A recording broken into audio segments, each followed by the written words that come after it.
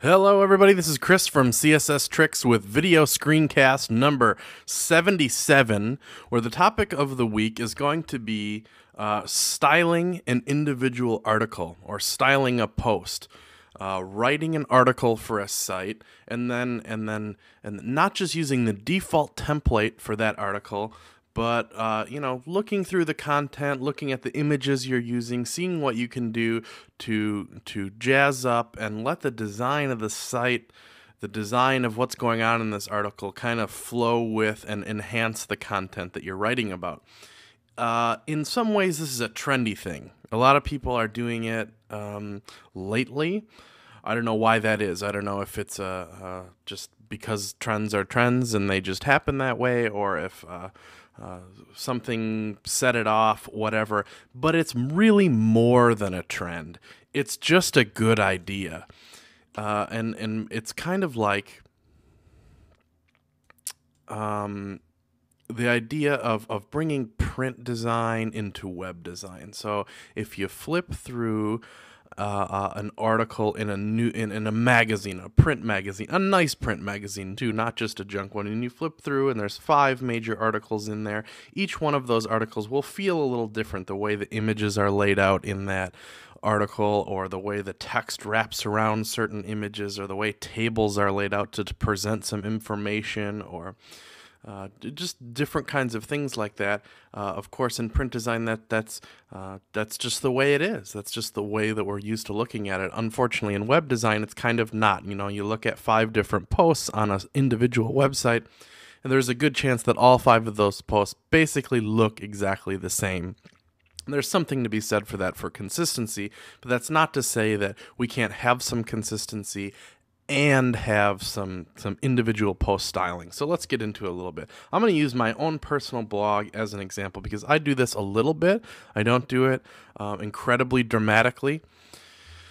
But that's what we're going to use. We're going to kind of do one of those tweener kind of medium post transformations with a brand new article that I have not yet ever posted. So this is my blog. This is the home page. It has my name up here. There's some different sections of the site. A blog is certainly part of this site. So my latest blog entry is available here. The last 3 articles that I actually have written that have content that I really wrote are listed here. And then I also post fairly regularly just links of interest, things that I'm sharing, and I treat those posts a little bit differently in WordPress because they're just not as important as the things that I really write. I like sharing content, but I like to focus and feature the things that I actually spend time and write on. So here's the very latest post that I wrote that I didn't do very much designing on at all. It's pretty standard article styling for my site. So it's called an example of simple winning, and here's this device I have in my house that I was like, can you basically guess what this is? And I have a rollover. That isn't common. I don't have common CSS styles on my site for this little magical rollover thing. That's individual CSS styling that I applied just for this post because it made sense for what was going on here. And then some extra stuff and some comment stuff going on here. So that's what a really basic blog article looks like on my site. If I click blog, let's go check out that page. It has the 2 most recent posts that I've posted right here, no matter what they are, if they're just links or writing. And then I have the last 6 posts that I've posted that are actual writing, and then this is where the link dump goes, and then here's the yearly archive. So the blog page is kind of like an archive. Let's take a look at some other posts, though. Some of them have a little bit more of a transformation than just that the one we just looked at was. Here's one called Bluegrass is Not Equal to Old Time, because that's kind of a part of my life. I have a I made this first introduction. This is kind of a long written article, so anything that I could do typographically to kind of break things up a little bit but still make it very readable, I was doing. So this intro paragraph is a lot larger. I used some fancy CSS stuff to get the text to wrap around her arm here that kind of just draws you down into the text, and then there's a lot of writing that you follow. Then there's some, I wanted to post some MP3s in here to illustrate some examples. So there's some stuff going on here that is unique to this post. And that's about it. some reason my little gravatars aren't working here. That's kind of interesting. I wonder if, I mean, that would be a bit of a tangent here, but I wonder if gravatar is down or if, or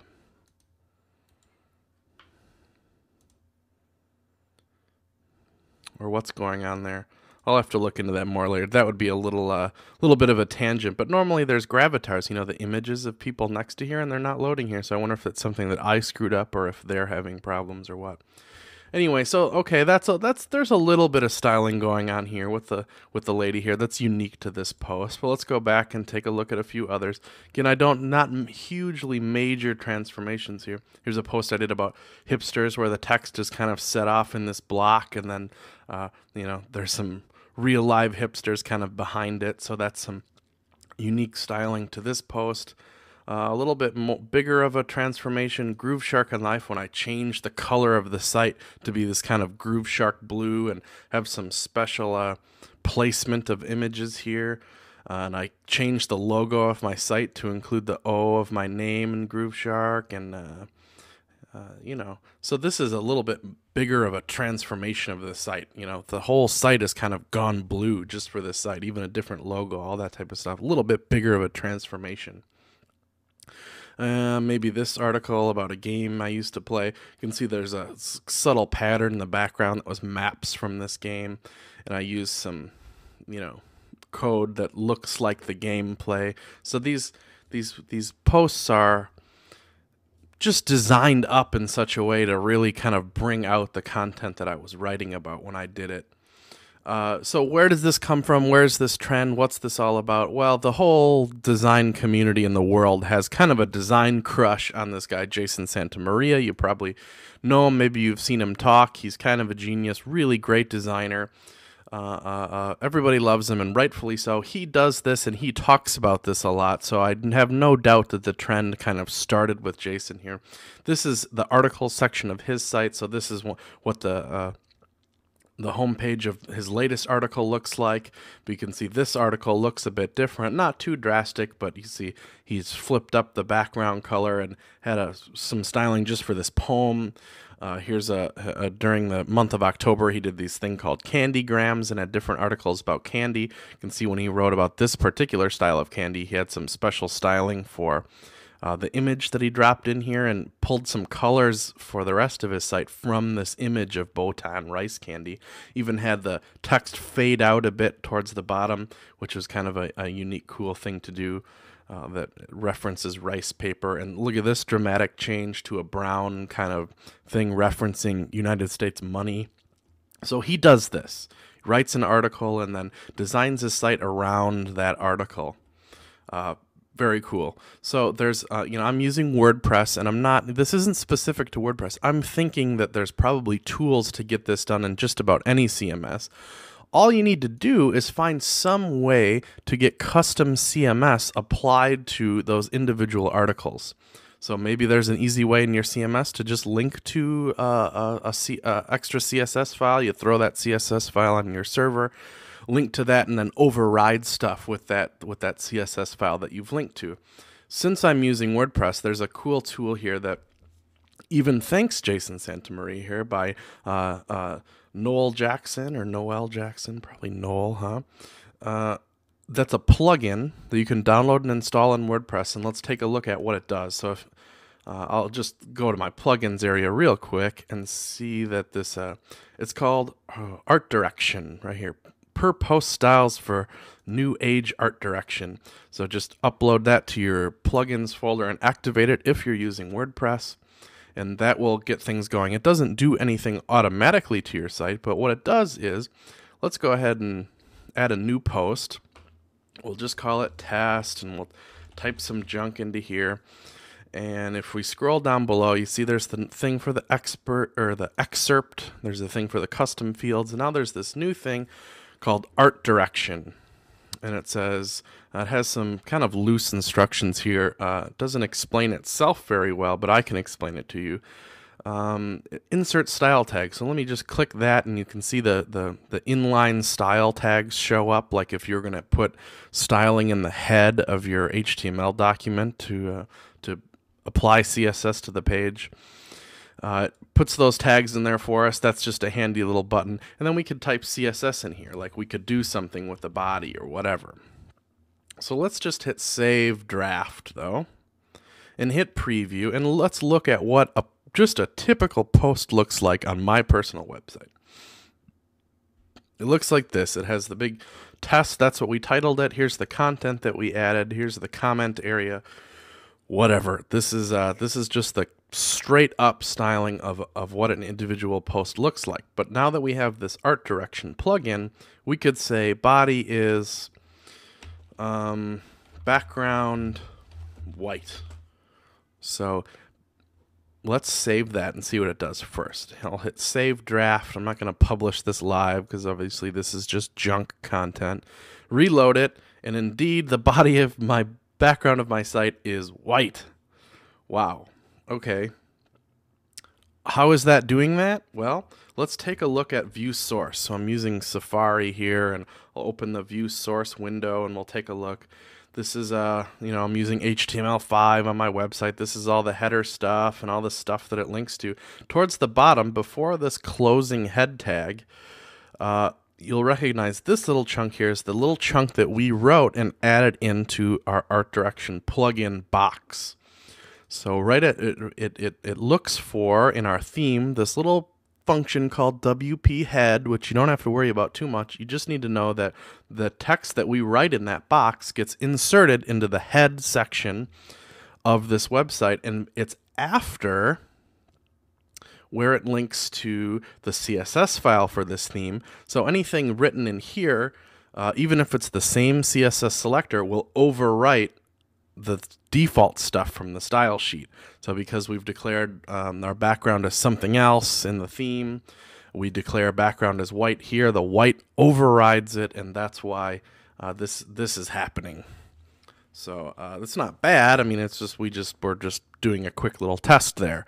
Although what we're gonna do here is style a post that I kind of already have prepared and prepared some images for.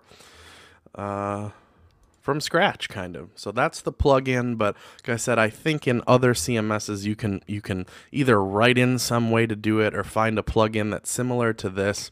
This isn't all that fancy. All it's doing is just putting a little box in the post window that inserts anything you put in that box up into the head section. That's all it does. It does very little. It's not that big, robust, complex plugin. So we'll delete our test post because that was just to show you what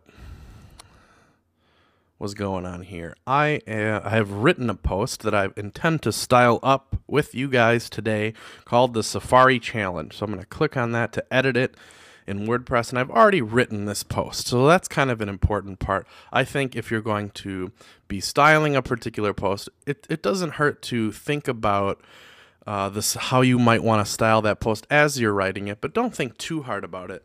Try not to distract yourself too much from the writing of the article. Perhaps you should just write the article without any kind of other distractions. Then go back and look through the article and then start gathering images and thinking about things that can help bring this article, this writing that you now have done to life. So let me close up some of this stuff. There's nothing in our art direction land yet. So if I hit Save Draft, make sure that we have the most latest thing. I didn't change anything, so it should be fine. And hit Preview. We're going to look at the absolute default styling for this article that I've written called the Safari Challenge. Just a tiny bit of background. I just took it upon myself to decide to only use the browser Safari last week instead of being a Firefox. I've been just traditionally a Firefox guy, which is kind of what this talks about, and that I like Firefox and I like the tools in Firefox, but there's something to be said for Safari too.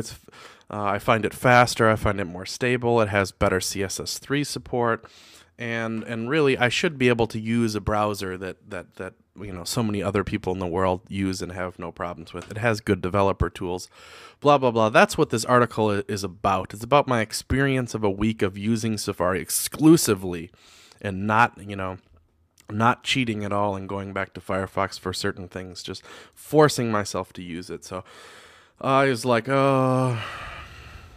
text selection I found to be a pain, and Oh gosh, what's going on here? Thought there was a few more images.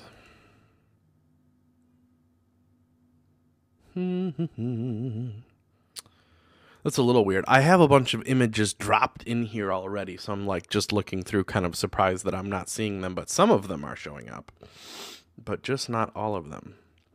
But we'll be able to figure that out, I'm sure. Blah blah blah. It's not super long, but it's a fairly long article, and we want to do what we can to bring out the coolness, make this article look even more interesting than this design already does.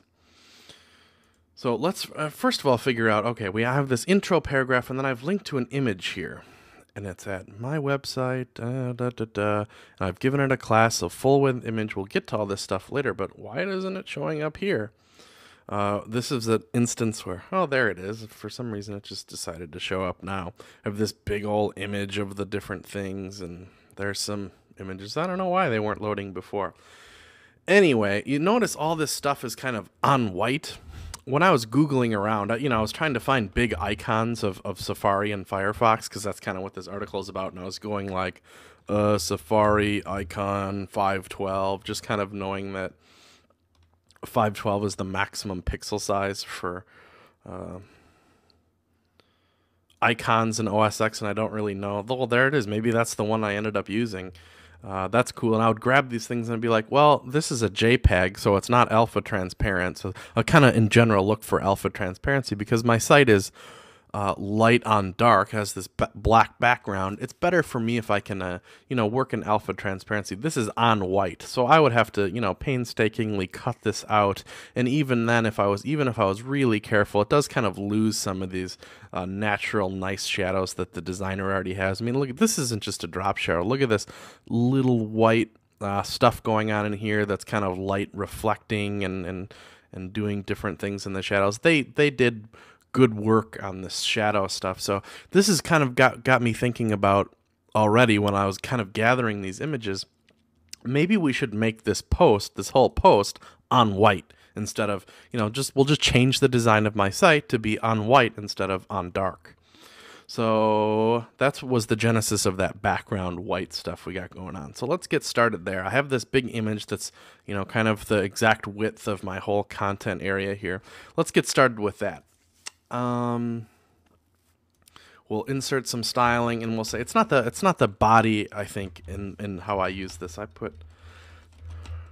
I have that background image applied to the HTML element for whatever reason. So let's check out that. Save and reload, and now so we should have this bar stay because that's the body actually, is this background bar. So that's the site on white, and for some reason, sometimes the image likes to load and sometimes it doesn't. So now see, this on white thing is just working a lot better. It's nicer, but now we have problems with, okay, the logo for my site doesn't show up. The text up here for my site doesn't show up. This text is far too light. You can't even see the header. What's going on with the date here? Blah, blah, blah. There's lots of stuff that we need to fix if we intend to stick with this on white stuff. And I like the on-white idea, so that's what we're going to be going with. We can bust out the web inspector here and just start kind of maybe fixing them one by one. Let's hit inspect element on the title. That's an H2 with an ID of single title, and we can see that we've set the color to white right there. So if I remove that, then it would be the default body color. But single title, an ID of single title. So this is where we might start going in and going, single title has a color of black. And let's save draft and see how that works. And refresh things. And there, now our title is showing up nicely. That looks nice and bold. I kind of like that.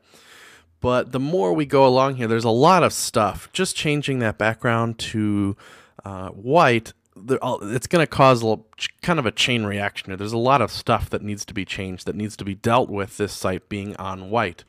So I'm thinking maybe we should be smart here and try to make this as reusable as we can. What if I want to do a site a month from now and I want to use this white styling too. I want to make this stuff as reusable as I can.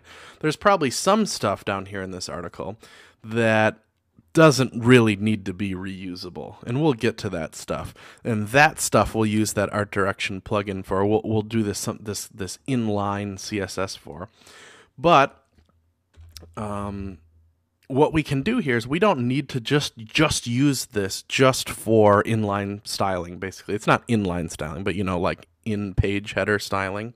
We can put anything we want in here. We could put JavaScript in here. We could link out to other files here, and that's exactly what we're going to do. Let me paste in this code here. We're going to link out to a CSS file on my website already called white.css. That's the reusability that we're going for here. I'm just going to make a set of styles that overrides all that light on dark stuff with dark on light stuff. Just that portion will be reusable. So let's hit save draft, and that's not going to do anything. We'll reload the page, and you'll see that nothing really has changed here. But if we open up Coda, we have this CSS folder. This is the root directory of my site. I'm going to make that file.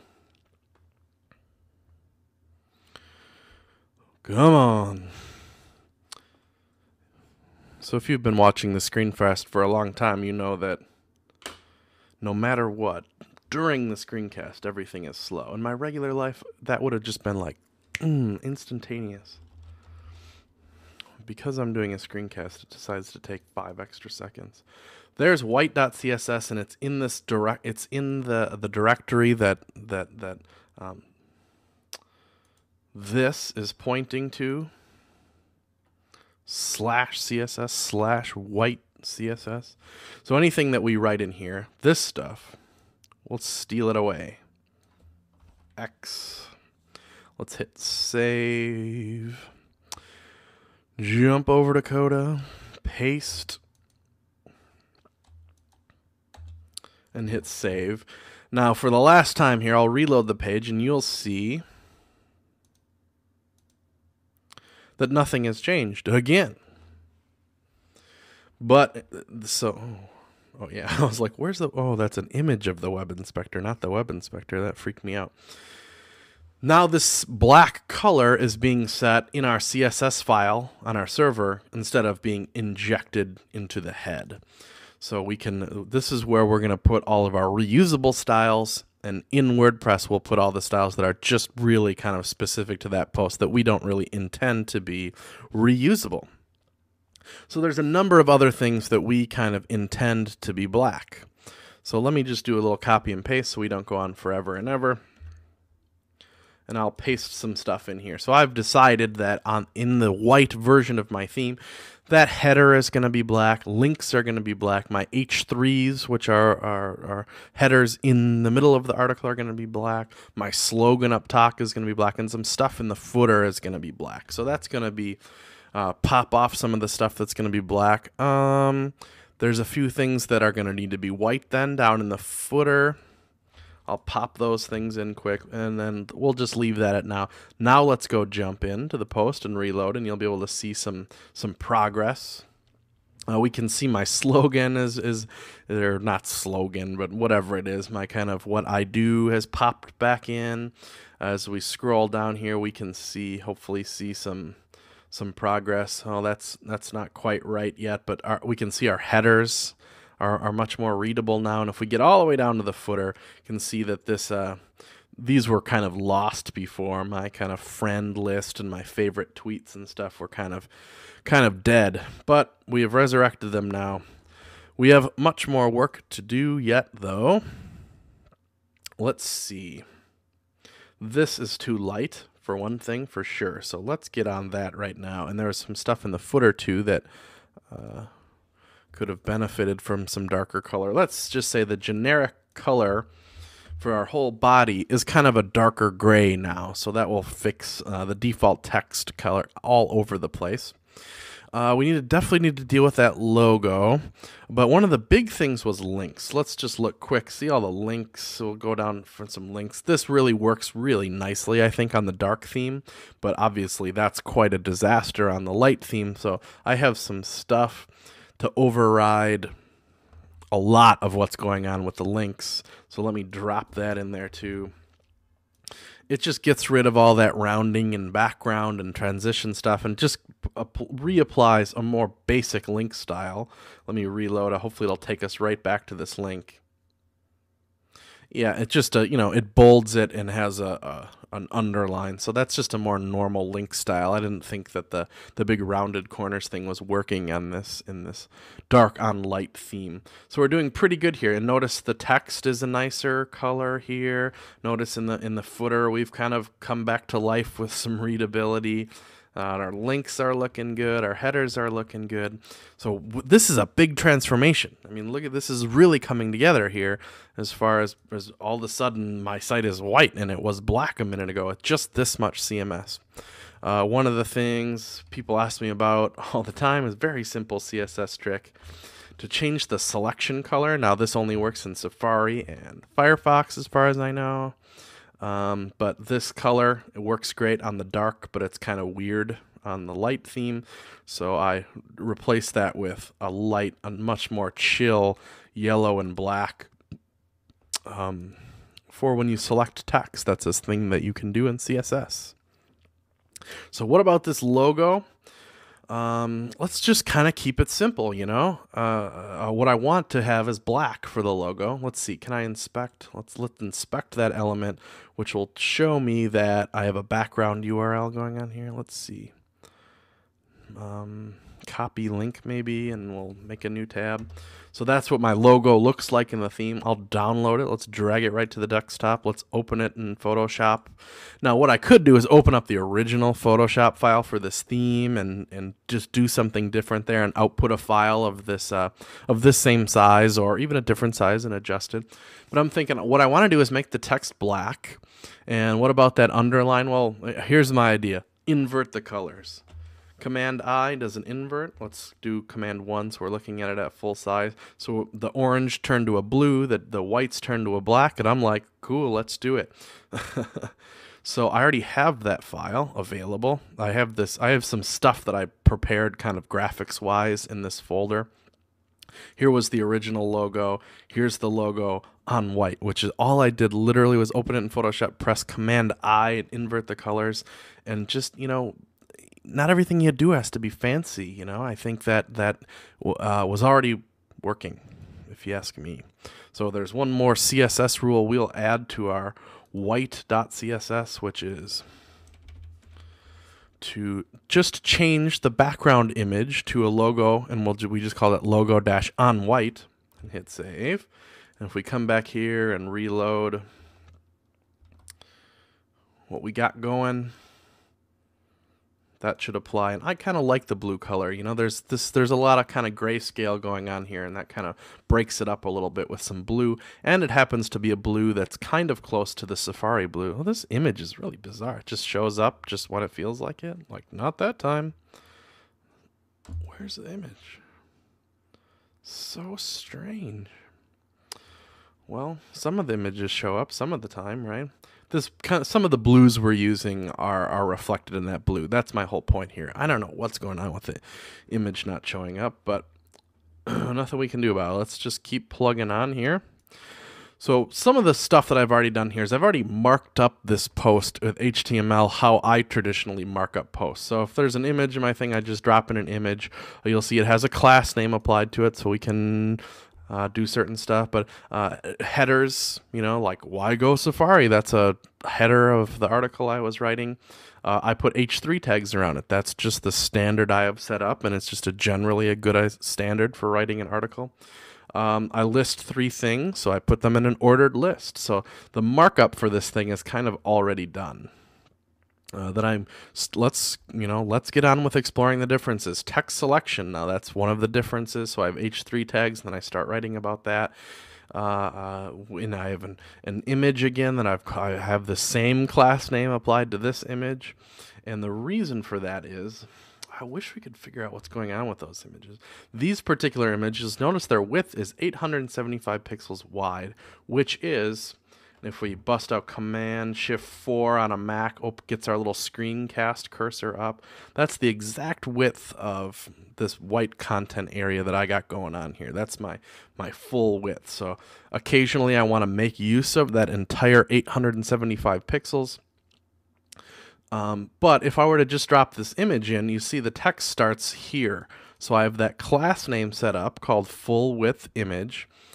And what that does essentially is just kicks it over to the left enough that it fits perfectly. So you know how we've made a CSS file now for this white, and we're going to use some inline CSS down here to fix up some stuff. Well, additionally to that, let me drill down to my theme. I have some class names set up for things that are available at all times in any post. I'll open the style.css for my whole theme and see kind of how I write a little bit here. I'll scroll down. Let's see, fancy formatting, not really fancy, but these are a bunch of reusable styles that I have ready that I could use on any post. There's not that many of them. That's why they're kind of in the generic CSS file. So remember that class name full width image? All it does is kick the margin over 120 pixels. So if I could get this thing to load images, really do a shift refresh here. Man. Okay, well, it loaded that time.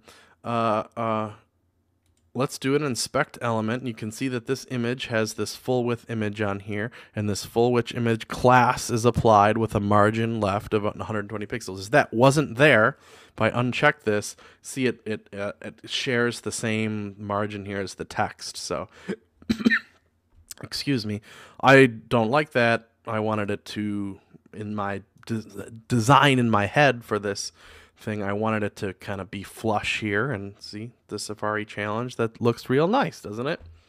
And we use that again right down here with text selection. I made an image that was fully 875 pixels wide that illustrates one of the points and issues I have with using Safari, and I dropped that whole thing in as an image and applied that class to kick it over to the left, so it sits in there quite nicely.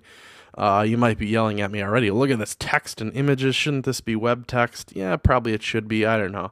I just thought it looked kind of nice. It allowed me to use a font, and I was careful to make the same point that I was making in the image in the alt text. So in case you can't see images, it still kind of makes the same point as I was trying to make. So here's another H3 tag for developer tools, yada, yada, yada. Here's me talking. Here's the image. Here's a class called stick to left. Now that's one of the reusable themes in my thing. Look at that. It's the exact same. I guess I didn't really need I just think of it in a different way, I think. Because the point of, it has the exact same CSS property. Why didn't I use full width image there too? It's because it wasn't a full 875, and I guess in my brain I was just thinking about it slightly differently. Like maybe I'll want to wrap text around it or something. I don't know. But that's this web inspector image here. You can see it kind of ends just shy of the end there. I don't know.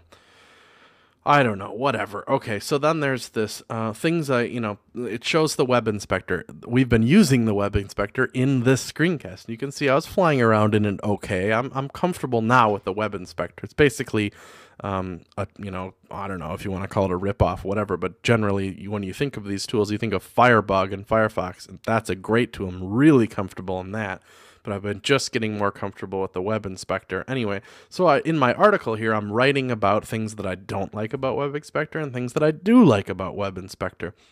I'm thinking that the way that this text is portrayed right here isn't doing a very good job of that. I mean, it's doing fine, but I'm thinking kind of doing a 2-column thing, so you can kind of browse the one things on the left, like a pros cons list. I think in my head of those things as being one on the left and one on the right. So we're going to do that, and that isn't necessarily something that would be used in a lot of posts. I wouldn't go ahead and throw that in the main style sheet, the styling to do a left-right list like that. And I wouldn't even put it in white.css either, because it really doesn't have anything to do with this styling information, which is to make my theme dark on light. That CSS we're going to put down here in this post-specific CSS. Let's see. Looks like pretty much all of this is for that. So take a look here. There's list left, float left, list right, float right. If it's a list, it's a width of 49%, just shy of 50, so they'll sit next to each other okay.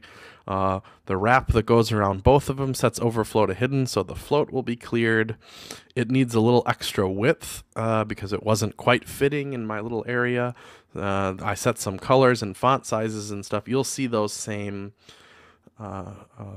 class names applied here. There's a list wrap that lists them both, and there's the left list and the like list. You know, I don't know, it looks confusing right now, but there's rhyme to all this reason.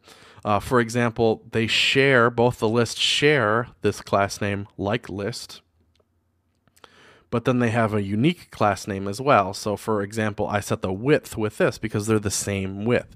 If you're applying CSS properties, you know are going to be the same. The things instead of replicating that property in the CSS and giving them both a width of 49, we'll apply a similar class name and set the width only once in the CSS. That's just how I think about CSS. I think that's a smart way to go. So you saw the classes, whatever. If I hit Save Draft Now and I reload the page, let's look at the results of that CSS. And kind of putting these lists, hopefully nicely side by side underneath that image of a web inspector. If we didn't ruin it. Okay, so the titles now are dark black, so they're kind of set off a little bit. Things I don't like, things I do like, with, you know, whatever and the pros cons set up, just how I was kind of thinking about it in my head. So nice. Let's keep moving on. Developer tools. There's our lists. We're getting there. Here's a section I wrote on little UI differences. Again, this is a really wide images, so I'm using this stick to left CSS class, which kicks it over and makes it flush left with the left content area of my site. That is, if this loaded properly, pretty much a full width image where I'm pointing out a few about the weird placement of UI things in these two browsers. Then we're talking about RSS and how you know, long story short, I don't love how Safari handles RSS. Another really wide image. So we're rolling a lot with pretty wide images here. This was too wide to fit this left margin here, so I did kind of stick it to the left, but it has a shadow, so it's not quite cut off here. Blah, blah, blah, large image. Make sure to set the alt text this way. You know, we're kind of just doing some repetitive stuff here, but haven't we made good progress in making this kind of the content that this article is talking about work for this article? The design works for the content. I think, you know, I mean, maybe it's not the most successful example of it on Earth, but it's doing a pretty good job. There's another thing. Let's see, what is that? Jut from left is one of our CSS classes that I have available for all articles. Jut from left, it floats it to the left and uses this -120 to stick it to the left. Make sure it's a block or whatever, so text will wrap around it. The result of that being, well, this is stuck to the right and floated to the right, so that makes sure that the text doesn't get pushed down. This is floated over here. So I do enjoy that combination of floating something to the right and giving it a negative right margin, which just you know, it basically doesn't affect this text. It just kind of makes it hang out over here. I don't know. I probably didn't explain that well enough, but. So jut from right, jut from left, we're using these different things. Having a bunch of links. I think that about covers it, you know? So if we just kind of start at the top and look here, compared to looking at an article like this example of simple winning here or whatever, this is a much more traditional. It looks like most of the rest of my site looks. If you look at my contact page, if you look at my portfolio, if you look at my speaking page, mostly the site looks like this. It has this consistent light on dark feel. But if we go back all the way up to this totally dramatic different change, but it still kind of feels like my site. It still has the same layout, it still has the same fonts, it still has the same navigation, but we just changed up some of the colors, some of the feel of the site to accommodate for some of these images that we are finding and stuff like that. So we go through there. It's nice, Safari versus Firefox. It really brings that on home. Oh my gosh, what's going on? Apparently previewing isn't the most stable thing in WordPress for me on this particular server tonight. And it just sells the deal. The text selection, there's an examples of what's going on. This white thing is working. I don't know. I've explained all this stuff. No need for me to explain it 20 times in a row. But I hope you kind of agree that the end result here is a lot different than the original site and works better. This is the idea of art directing in individual posts. So I guess we'll just kind of leave it at that. So until next time, folks, I'll see you later. Goodbye.